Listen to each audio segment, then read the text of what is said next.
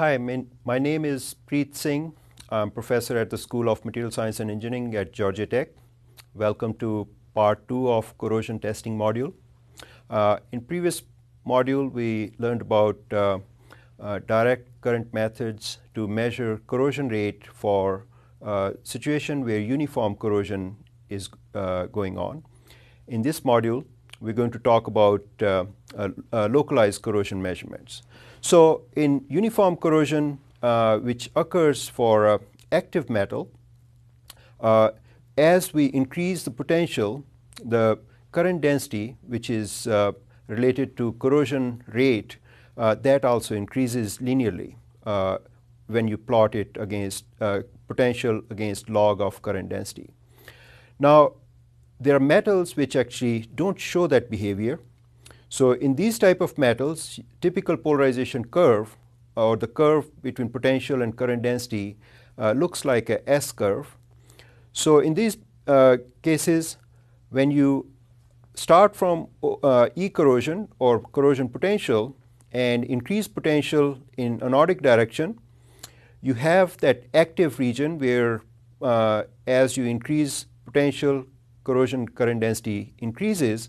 But at some potential, the corrosion current density or corrosion rate actually starts to drop as you increase potential.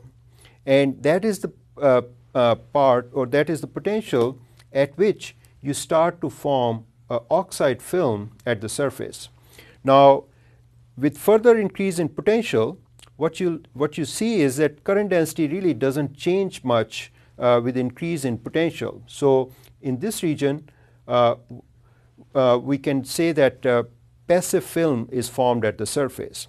And if you go to further higher potentials, another region may come which is called transpassive region. In this region, some reaction which is other than metal oxidation, for example, evolution of oxygen in aqueous environments, that can happen.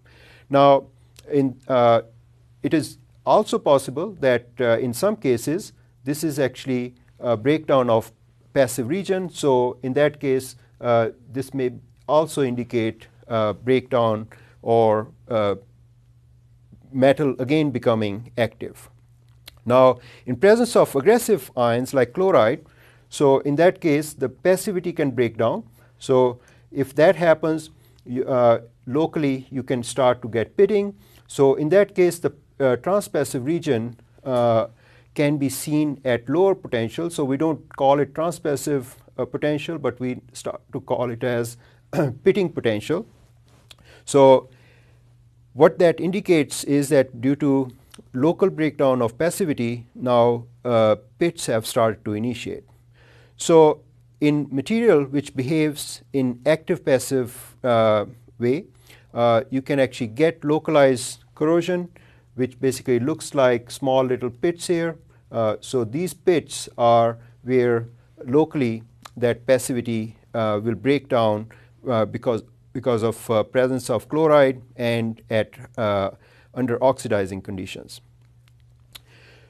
If we think about localized corrosion, we can also use some electrochemical techniques, because by just following this active-passive behavior of alloys or finding out potentials at which passivity breaks down, we can actually determine whether these materials will undergo localized corrosion under oxidizing conditions or not. So we can use electrochemical techniques. So here is an example. In this case, we have stainless steel in magnesium chloride solution, which is deaerated at 50 degrees Celsius. So you can see that as we increase our potential, so we go from E corrosion and we go towards positive side, we find that the potential doesn't go linearly, so that's passive state. But at some stage, the current starts to move or increase suddenly. So this is now our pitting potential. Now with further increase in potential, current keeps on increasing. So at that point, we decide that we are going to cycle this potential backwards. So we get reverse cycling, and during reverse cycling, it doesn't follow the same path but forms what is called a hysteresis loop in this region. So again, when we reach that pitting potential or this region, we start to get localized breakdown of passivity, and once we cycle or use reverse cycle to lower the potential, we can actually have a situation where at some potential we get repassivation, and that potential is called repassivation potential. So just by doing this, what is called a cyclic polarization curve, we can actually get pitting potential, which is shown here, also protection potential, which is equivalent to this region. So if a pit starts between protection potential and pitting potential, it will continue to grow, whereas if we go below protection potential, the pit will repassivate or form a passive film and slow down. So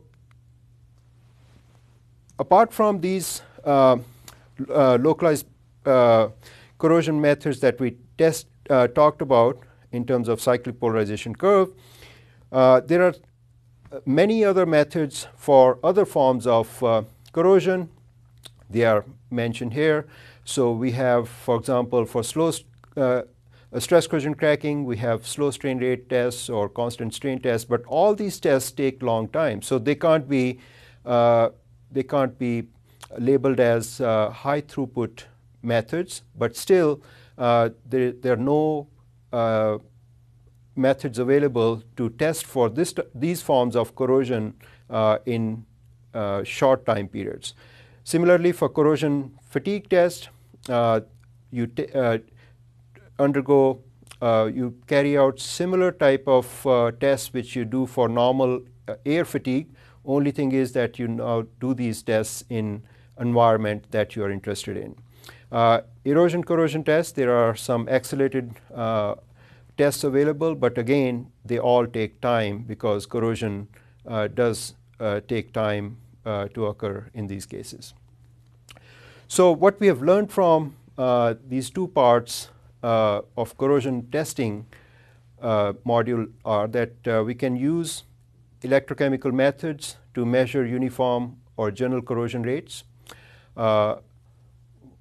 We have learned that there are two different electrochemical methods which can be used for corrosion measurement: TEFL method and polarization resistance method.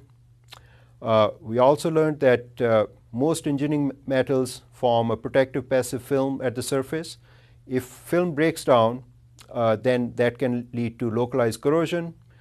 Passive behavior of metal or alloy can be studied using this electrochemical method. So we use electrochemical method called cyclic polarization method to determine pitting or crevice corrosion susceptibility of these metals.